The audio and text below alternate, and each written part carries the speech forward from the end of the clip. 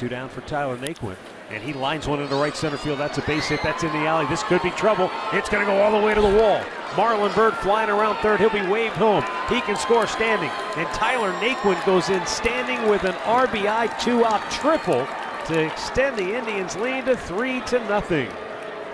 Boy, that's nice, running it up the alley in right center field. Naquin will get his first major league triple.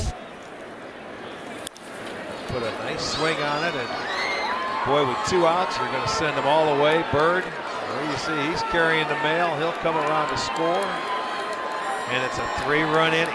I'll tell you what, Naquin almost caught him. Yeah, he was flying. He was fun to watch. Watch him go around the bases.